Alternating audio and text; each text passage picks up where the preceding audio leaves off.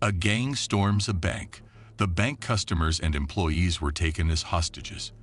The police surrounded the area, and after long negotiations with the gang, the police command decided to storm the place. But when the police entered the bank, an unexpected surprise awaited them. The gang members disappeared without any trace, even though the police surrounded the bank on all sides. So where did they go? The events of our story took place in the city of Berlin, the capital of Germany, at 10:00 a.m. on the 27th of June in the year 1995.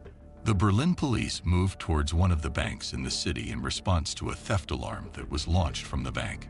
The police surrounded the place to discover that there were 16 people, employees and customers, who were taken as hostages inside the bank by 3 armed men. These men were wearing masks on their faces. They were armed with machine guns, pistols, grenades, and more heavy weapons. German special forces arrived to deal with the situation. Snipers climbed onto the roofs of nearby buildings. The bank was surrounded from every direction. The media also arrived at the scene and started covering the events. The news was spread all over the country. The whole area has been closed off to civilians or any unauthorized person. The police and the authorities have established a direct line of communication with the bank to communicate with the gang and find out their demands. 30 minutes later, the gunman released one of the hostages with a letter. The militants say in this letter that they are asking for $12 million.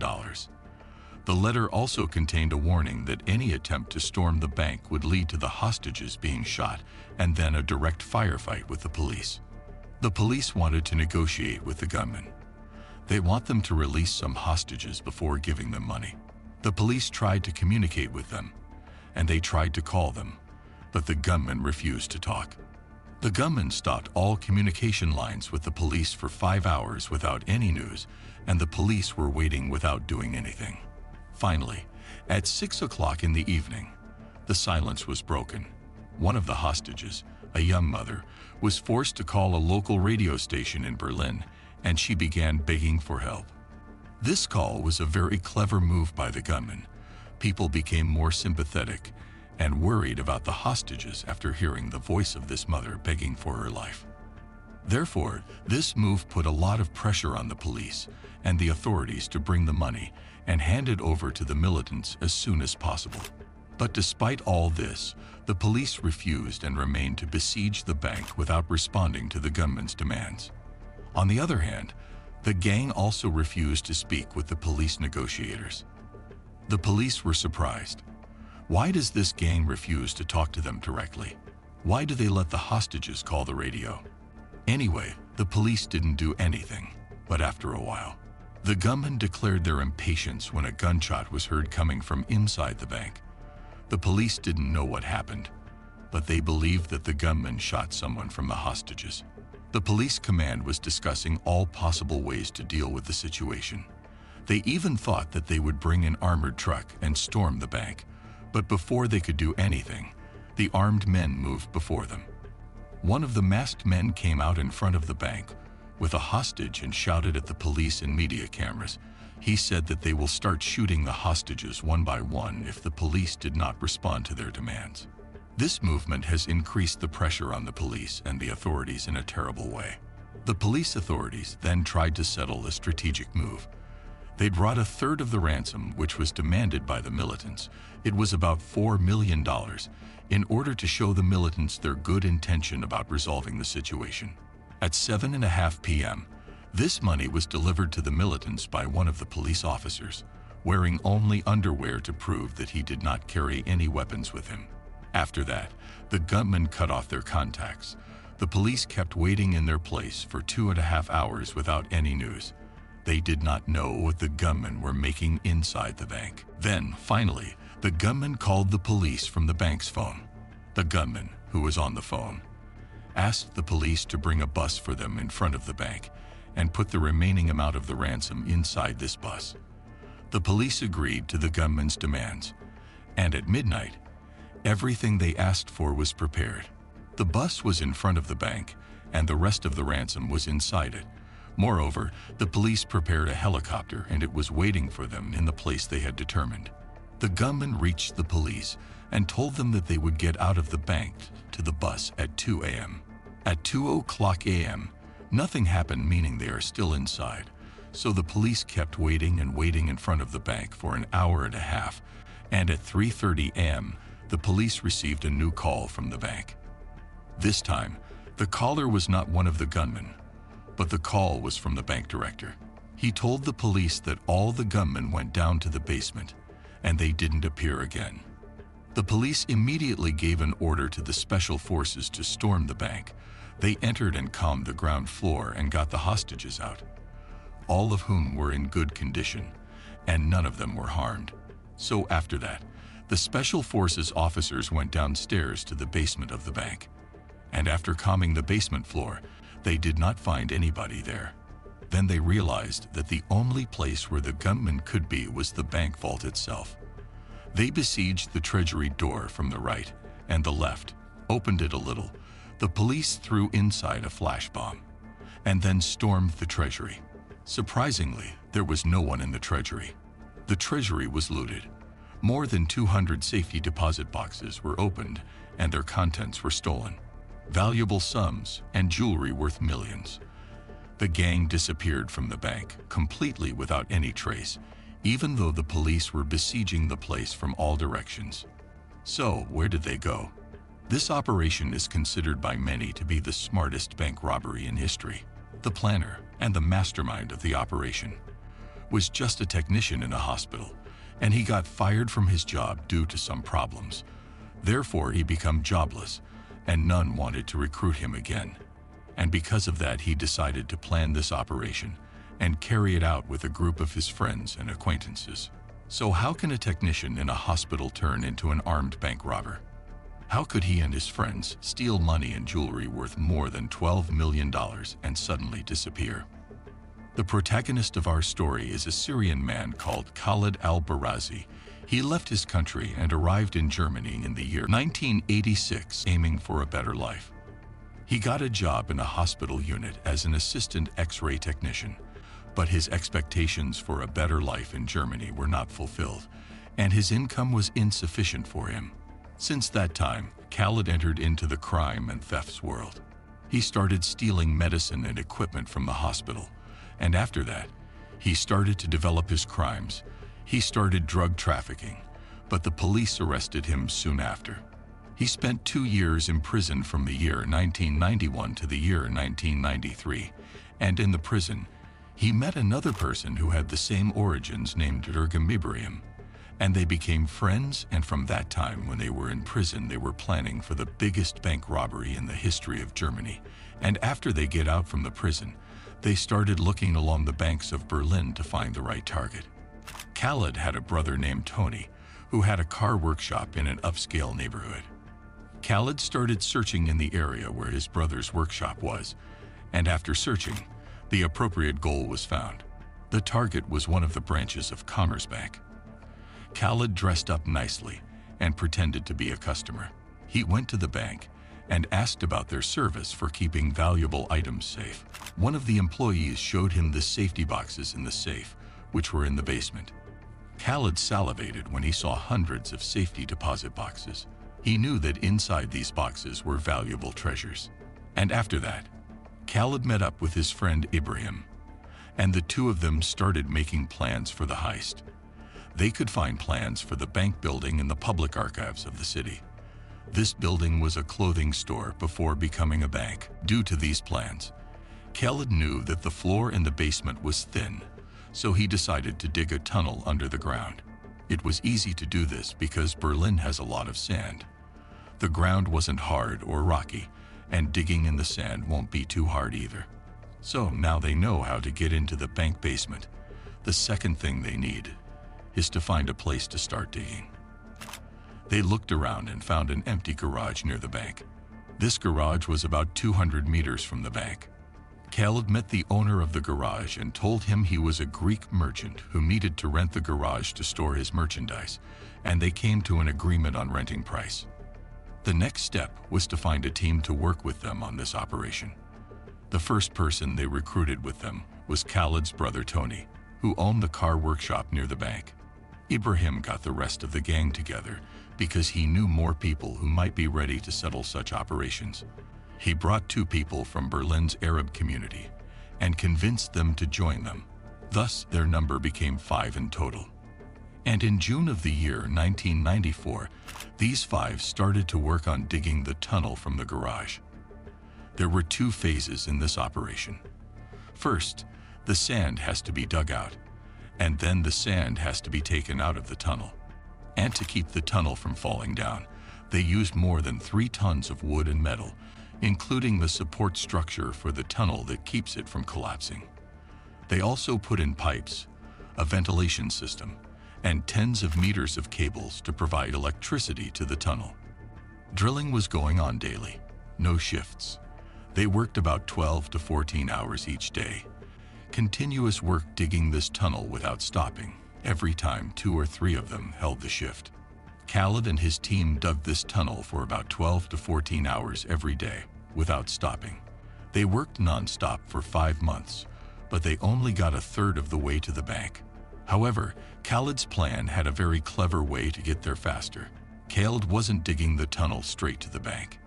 Instead, he was digging toward a water drainage pipe that is used during storms and heavy rains. This pipe extends along the street to a place near the bank. It only took them 5 months to reach this pipeline. Indeed, Khaled and his companions crossed the pipeline and reached the part near the bank. And again, they started to dig another tunnel from the pipe to the treasury. The process was more difficult this time than the previous tunnel because they needed to throw the dirt outside the tunnel, and the distance was too far to return to the garage. The excavation process this time was very slow, and they continued on it for several months. But one day, something unexpected happened. Khaled saw some workers working in front of the bank, right above where they were digging the tunnel. These people were doing maintenance of the cables right above the tunnel.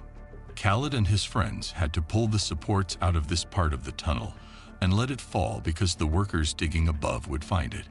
Therefore, all the plans will fail. Khaled decided that they would stop digging until the workers above the tunnel finished their work, which took 4 months. However, they were lucky that the workers didn't find them. After that, Khaled's team went back to work after 5 months of stopping, and they continued the digging process toward the bank's treasury. Finally, after about a year, they managed to reach the bank safe. Many thieves, if they were in Khaled's place, would sneak into the treasury through the secret tunnel at night on the weekend, so they would have time, and they could steal everything and get out. But this bank had always-on surveillance cameras and alarm systems, so there was a high probability that they would be caught while executing the operation. Khaled needed a way to distract the police from them. The crazy idea that came up to his mind was that they should do the operation in a way that the police will never think of. On the morning of June 27, 1995, Khaled, along with his brother Tony and his friend Ibrahim, stormed the bank from the front door, armed with weapons, and took all the people who were present in the bank as hostages. After that, Khaled and his brother Tony began to supervise the negotiation process and the management of the hostages. As for their friend, Ibrahim, he went to the basement and entered the bank's treasury and started digging in the ground to open a hole. Through this hole, the 2 remaining members of the team who were present underground in the tunnel entered with their drilling machines and tools, and they began using these tools to break the locks of the safe deposit boxes and open them. The police arrived at the bank, and Khaled sent one of the hostages with a message containing the ransom amount, after which he cut off contact with the police for 5 hours. This hostage Khaled released, the main objective of which was to distract the police and to get more time because, during these 5 hours, the gang was working on opening and emptying the safe boxes in the treasury. Inside these boxes, they found gold and jewelry, and they were putting everything in bags. After that, they used a sled into the tunnel to reach the garage quickly. Khaled, on the other side, continued to deal with the police.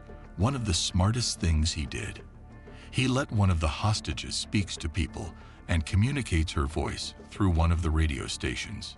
This movement put a lot of pressure on the authorities, and then Khaled fired 2 bullets at the ceiling in order to deceive the police. The police really thought that the gunman started shooting the hostages, and this put more pressure on them. And after that, they handed over a third of the ransom to the gang. They handed over $4 million to the gunman, Khalid, and his gang after they finished opening all the safety deposit boxes. They asked the police for a bus and a helicopter. The last communication between them and the police was at midnight. After that, the gang descended from the opening in the floor of the treasury and made their way through the tunnel until they reached the garage. The police were besieging the bank from every direction, and while they were waiting for them to get out, the gang crossed under them. When Khalid and his gang arrived at the garage, they left the place immediately with a lot of money and jewelry worth more than $12 million. After this daring operation, the special forces stormed the bank.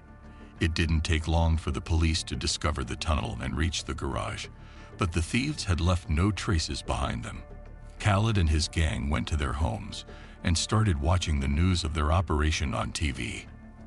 Khalid was confident that the operation was successful, and he was sure that they didn't leave any evidence behind them, so he told his companions to remain in Berlin and continue their daily lives and activities normally without arousing suspicion. The police formed a special investigation unit that includes 60 investigators.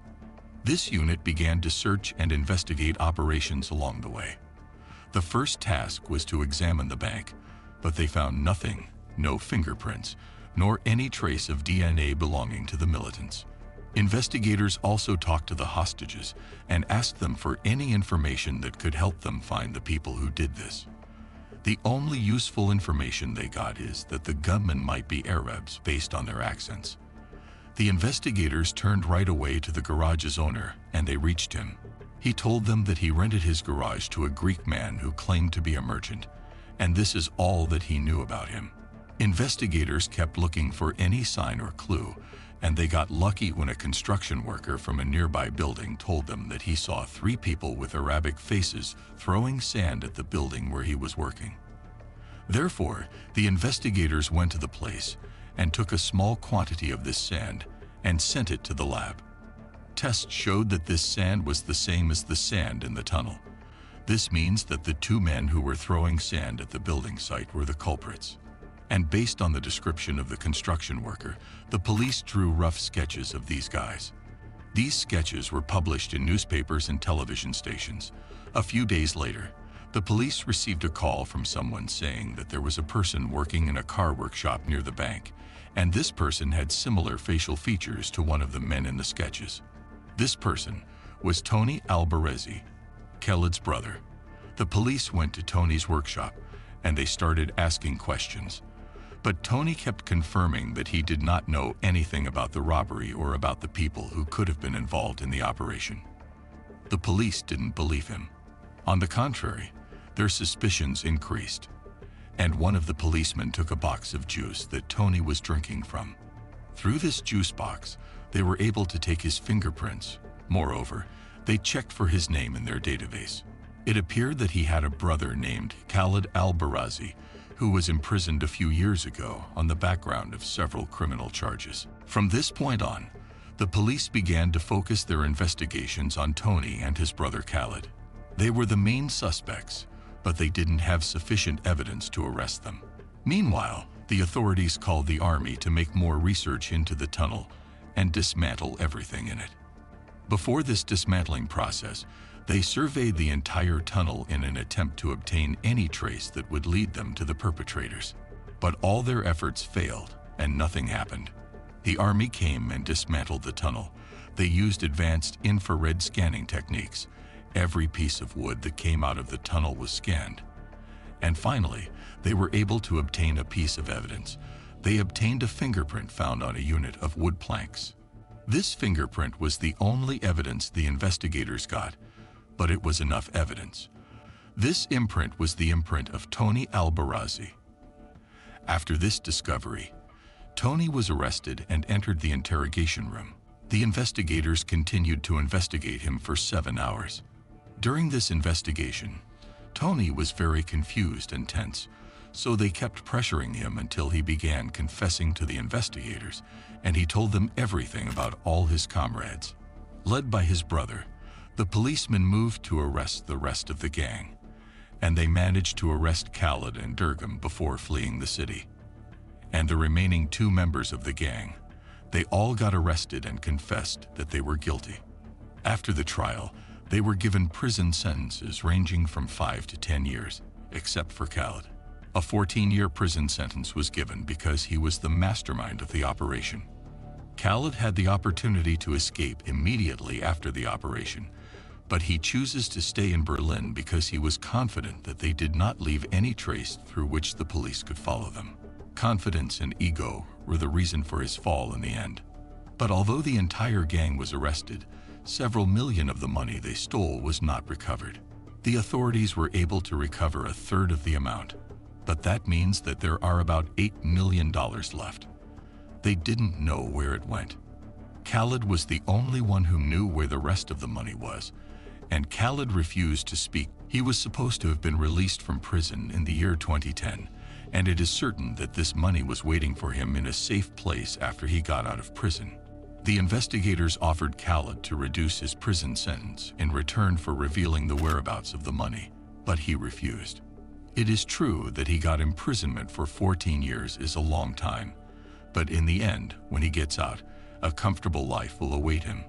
He will become rich, the thing he had dreamed of all his life since he came to Germany. And here we come to the end of our story.